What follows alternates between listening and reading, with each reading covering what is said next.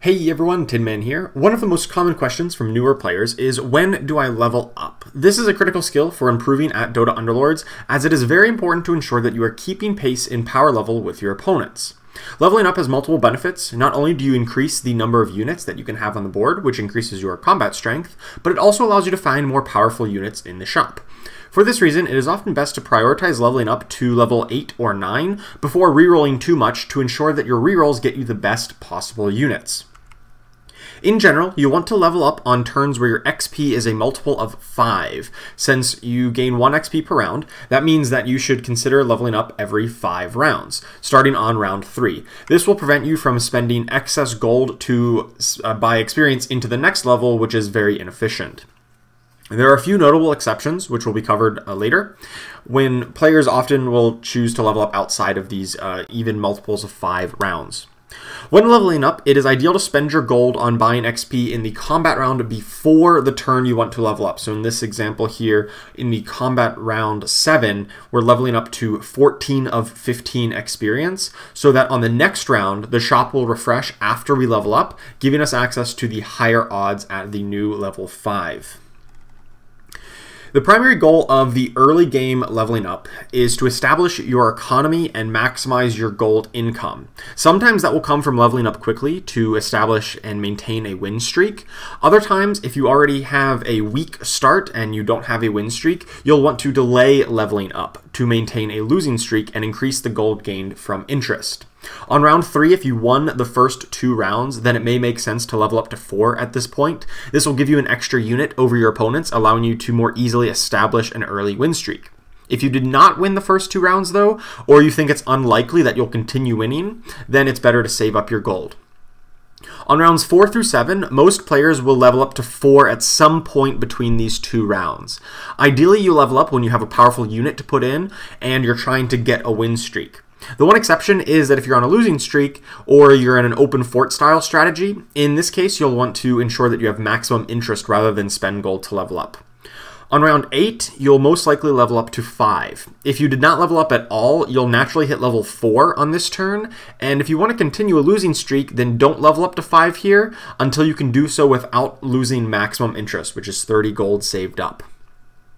In the mid-game, as you transition, it becomes more important to keep pace with the levels of your opponents. If you fall behind at this point, you're going to be taking larger chunks of damage, so these benchmark rounds are a little bit more strict than they were in the early game.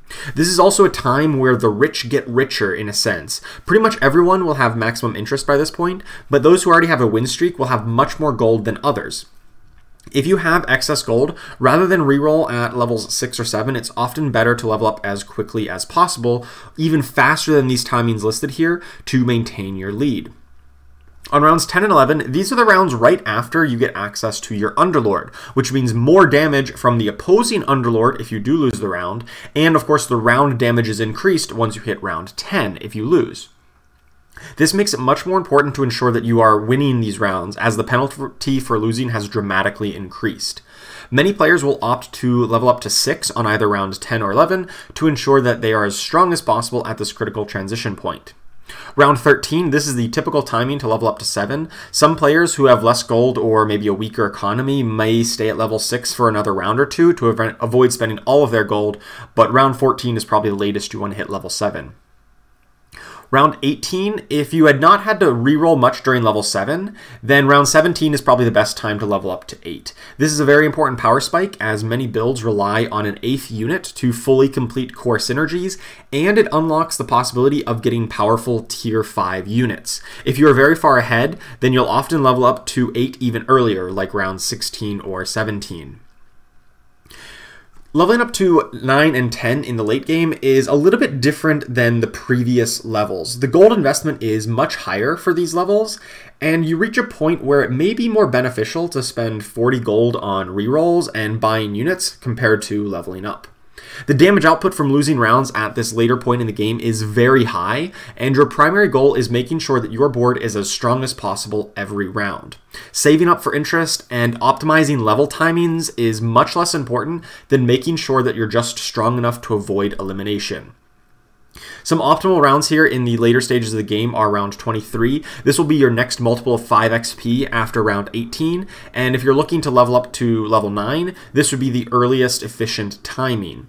If you are looking for a lot of tier 4 and tier 5 units though for your build, you may want to level up to 9 as fast as possible, even earlier than this, since your shop odds for those units, the tier 4 and 5 units, increase dramatically.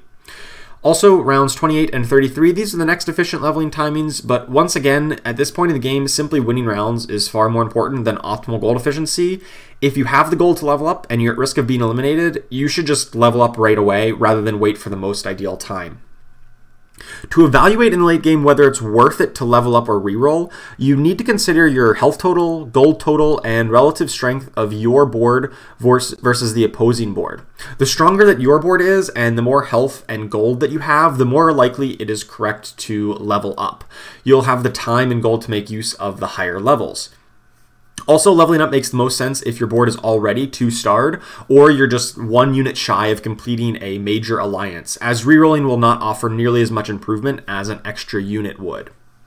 On the flip side, if you are very low on life total, say less than 40 HP, and you know that you're weaker than several opponents who are left, then you may want to forget about leveling up anymore and just start rerolling for those last few upgrades to make your board more competitive.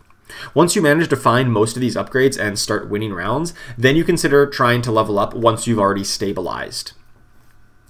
Here's a table summarizing the key turns, but remember, just like the Pirate's Code, these are more like guidelines than actual rules. Each game is different, so sometimes it is correct to deviate.